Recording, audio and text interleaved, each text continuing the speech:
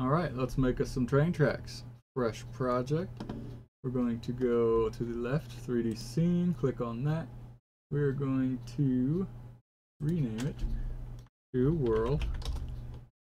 Alright, then we're going to either click the plus or right click and add child node.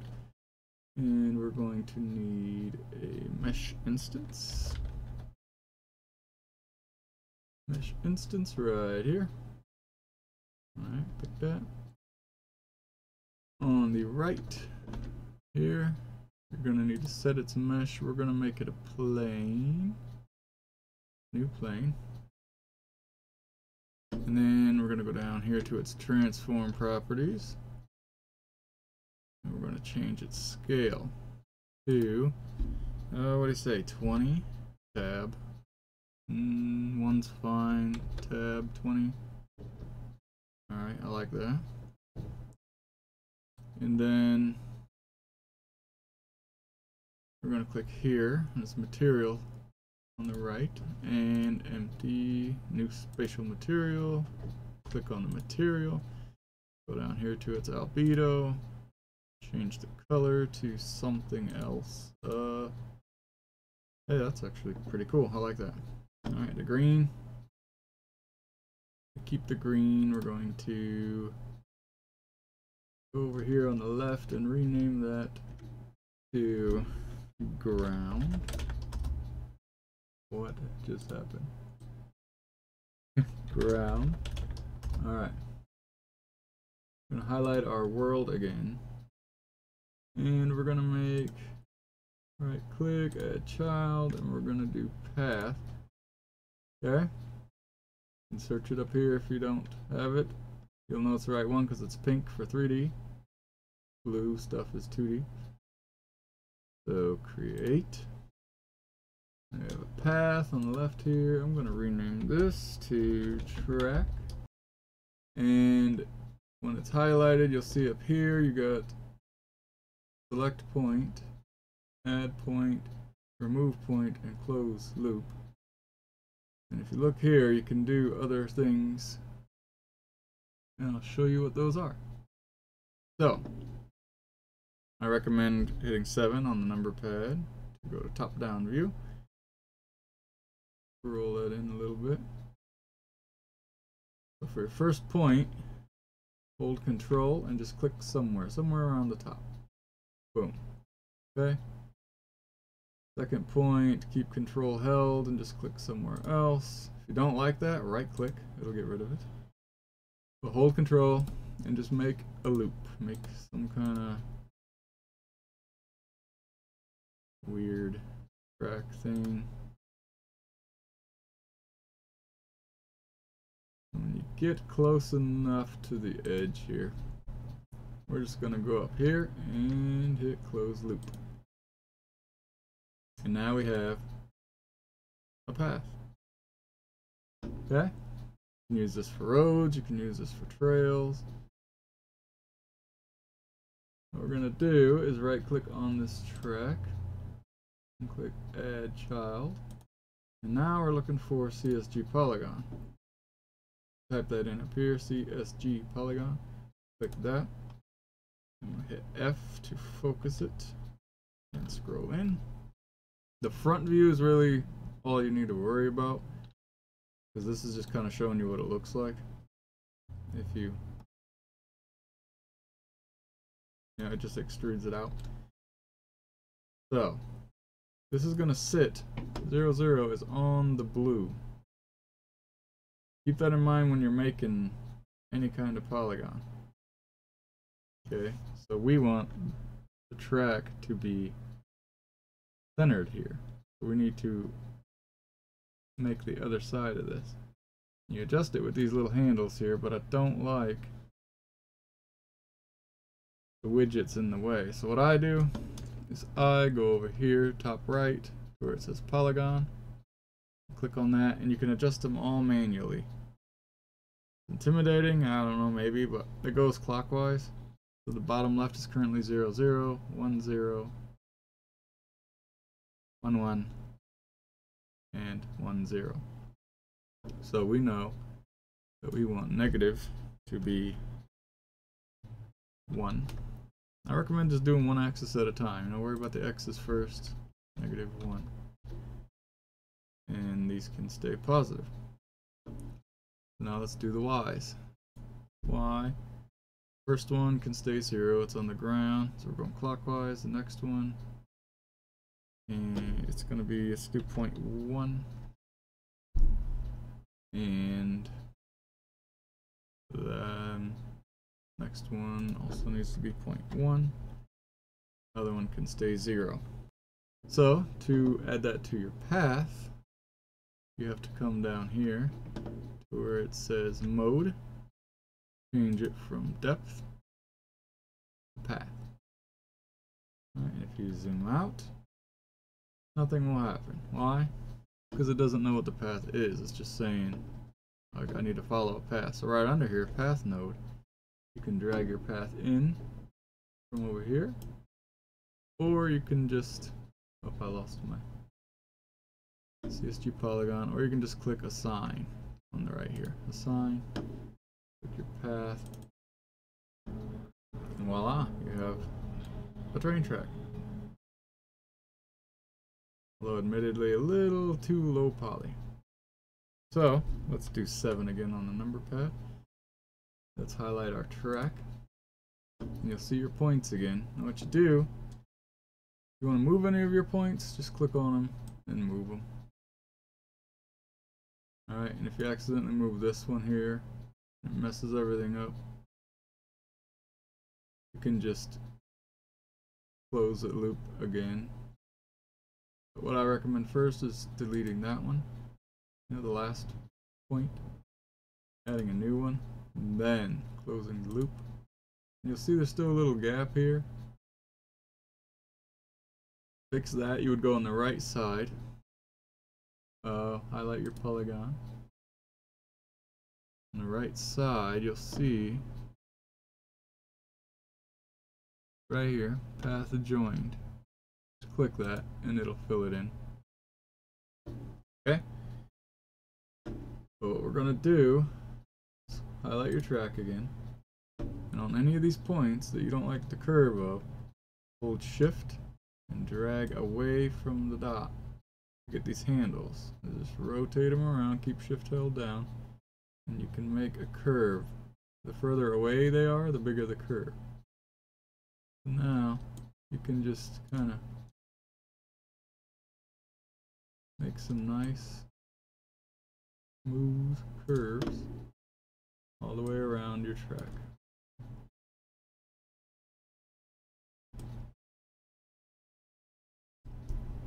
Again, you can readjust any of these dots at any time.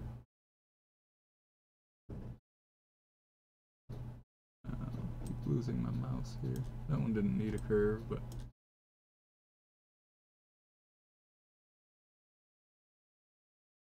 alright, some of these are a little extreme for a train, but hey, just we're learning here. Okay? And that looks pretty cool. But we need some kind of texture. Unless you're doing it all in 3D, then this is fine. We're going to texture it though. So I just went on Google.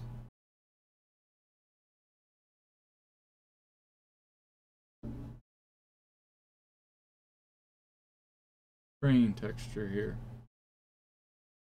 and it was vertical, so I just flipped it and made it horizontal so it'll follow our track better. Click that, drag it in, and it should show up in Engine, and it did. So we need to highlight our polygon again and scroll back up, nope, down. Where's its material? It doesn't have one. We're going to click it, new spatial material. White's fine because we're just going to cover it up. And take your picture, texture, and drag it onto that material. Now you have some kind of track with graphics. Fancy. I'm going to hold shift left mouse or middle mouse click, drag to somewhere I can see. And it looks kind of ugly. How do we fix that? Well, you got to go to the material, click on it, scroll down here to the UVs, and you want to change one of these two. This one? No, that makes it longer. So let's leave that at 1. And we want the Y. So click and drag to the right. Start to see. Keep dragging. Keep going. Start to see it form a... Zooming out is what it's doing. Right around here. What's that? 7? We'll go 7.8. Not really centered. We'll just do rounded up to 8. Still not centered, I don't think. Maybe? We'll see. Anyway, now you have a track. This is fine if this is as far as you want to take it. Me, I want to take it one step further and add 3D rails. Probably get away with that with normal mapping, but we're going to actually make them. So I'm going to call this, rename my polygon to ballast. I think that's what the rocks and stuff are called. Okay. Now we're just going to highlight our track again. Right click, add child node, another CSG polygon. Hit F to focus it, scroll in.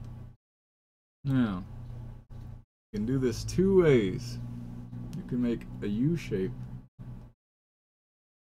Just have one object, which might be sufficient. I was going to make 2 separate rails. I think it's the same.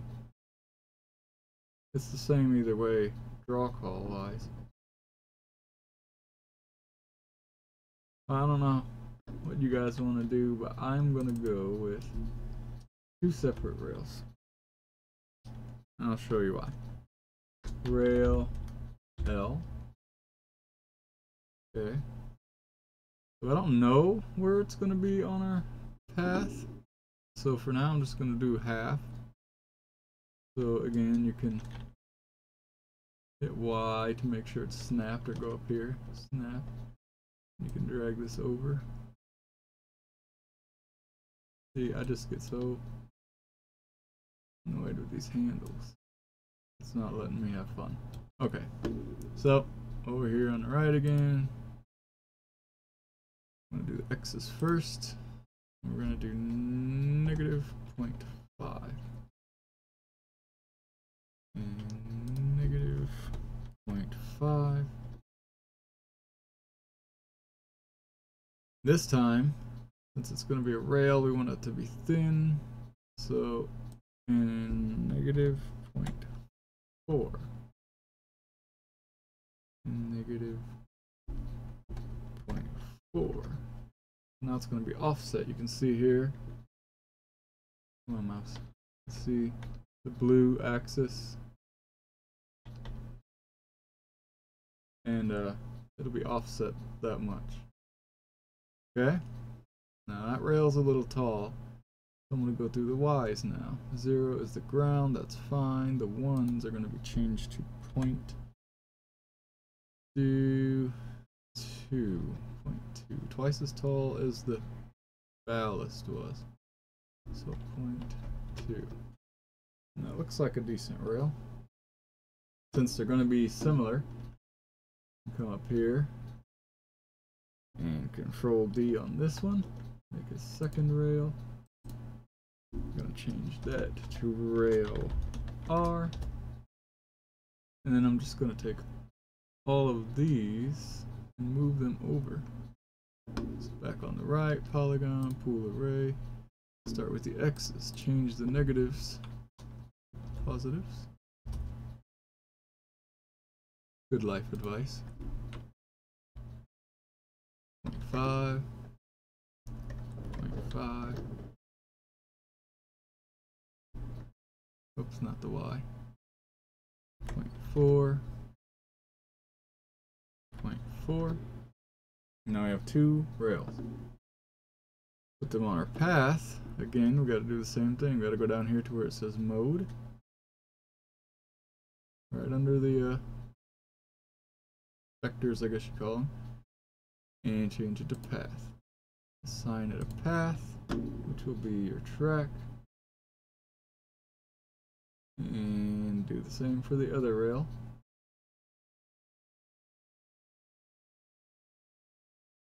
So depth, path, path name. I'm gonna drag in the path because I haven't tried that yet. Fine. And if you scroll out, you have rails. Isn't that cool? Now what I would do for the rails is maybe come down to material and make a new spatial material. Leave it white, but come down to roughness and make it something less, so 0.25 maybe. And then metallic 1. There, metal. There we go. Do the same for the other one. Going to go down to material, spatial material, change metallic to 1, change roughness 0.25. Now our fancy track has fancy rails. Now you see, keep losing my mouse, sorry. The other off, and we know the rails are centered perfectly to this. So what we can do here is come back to our ballast object, go to its UVs, and just click and drag left or right just to slide it around till it's pretty much centered. You can eyeball it.